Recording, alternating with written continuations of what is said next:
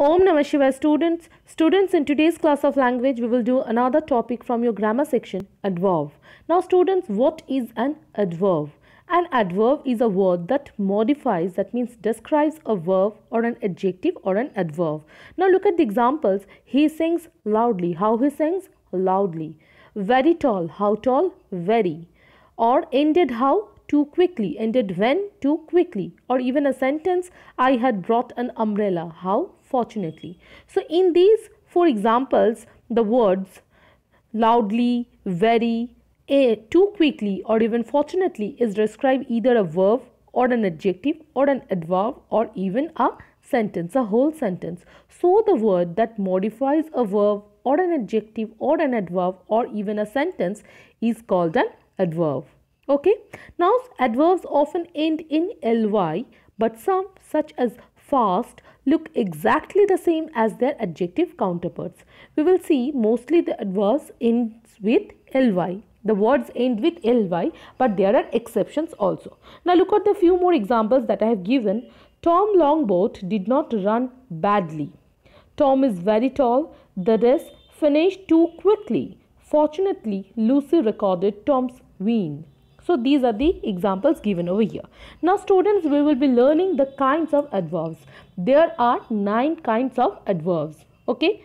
Now number 1, adverbs of manner. Adverbs of manner tell us how or in what manner something was carried out. That means how the incident or the happening has happened. They mostly modify verbs and can often be found at the end of a clause.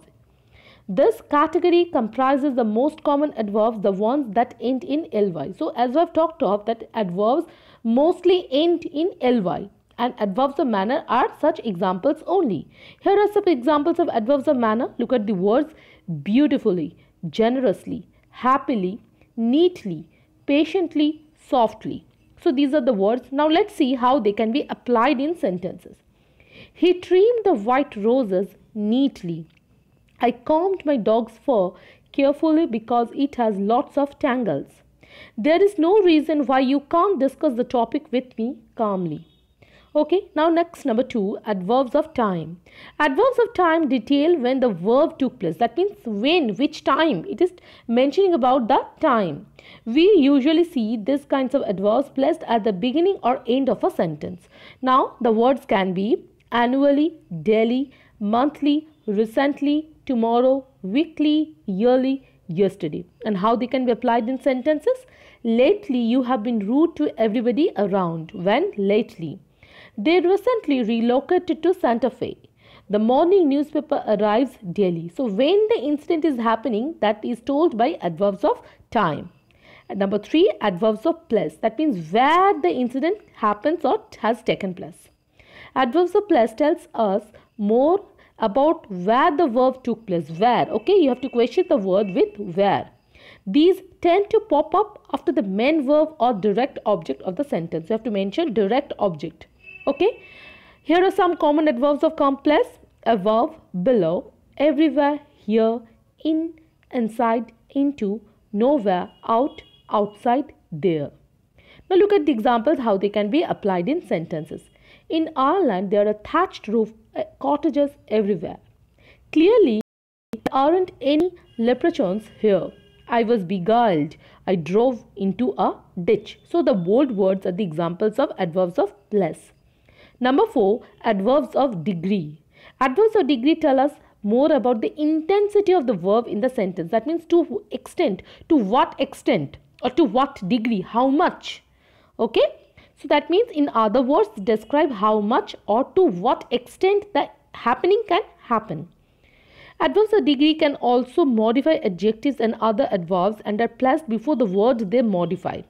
Popular adverbs of degree include almost, enough, hardly, just, nearly, quite, simply, so, too. And let's look at the examples how they can be applied in sentences. This short essay is hardly sufficient. It is simply not enough. I am so excited to move to Ireland. Adverbs of frequency. Adverbs of frequency let us know how often the verb occurs. Therefore, they mostly modify verbs. These adverbs tend to appear right before the main verb in the sentence. Okay, now what can be the category? Again, always, never, normally, rarely, seldom, sometimes, usually. And how they can be applied in sentences? I always read a book before bed. Does he normally walk his dog at this time? She usually shops at the Korean market in town. So these are the examples of adverbs of frequency. Next, number 6, adverbs of affirmation and negation. Adverb of affirmation and negation is a word which declares that something is true or some equivalent expression or negative statement, judgment or a logical proposition which emphasizes something as positive or negative. So these words are adverbs of affirmation or negation. Certainly, definitely, never, no. And how they can be applied? I will definitely do that. So what definitely is affirming the listener that the speaker is going to do the task which is being talked about. Definitely, surely. So definitely is an example of adverb of affirmation. And I will never do that. In the sentence, never is negating the sentence. It is telling that the speaker is not going to do the particular task. And hence, never is an example of adverb of negation. Okay. Number 7, adverb of reason. Adverbs of reason are also sometimes called adverbs of purpose. Now, adverbs of reason are words used to tell the reason behind the happening of a particular occurrence. Why the incident has taken place. Why? What is the reason? Therefore, hence, because, so are examples of adverbs of reason. Because he was not feeling well, he didn't go to school today. It was raining heavily, therefore we stayed in the house. He was late, hence was not allowed to attend the assembly. I was hungry, so I ate pizza. So these words are telling you the reason of the happening, and hence they are called adverbs of reason. Interrogative adverbs, number 8. Interrogative adverbs are why, where, when and how, and they are used to ask questions. Interrogative means they are asking questions, and interrogative adverbs, the adverbs that are asking you questions. Look at the examples. Why is the garden in such a mess? Where is your sister? When are you going to grow up? How can you eat a freezer full of pizzas in one evening? So these words are the examples of adverbs, interrogative adverb. And last, we will learn about relative adverb. Now, relative adverb is an adverb where, when or why introduces a relative clause. So interrogative adverbs and relative adverbs are actually the same words used but differently. They can be used differently. Okay.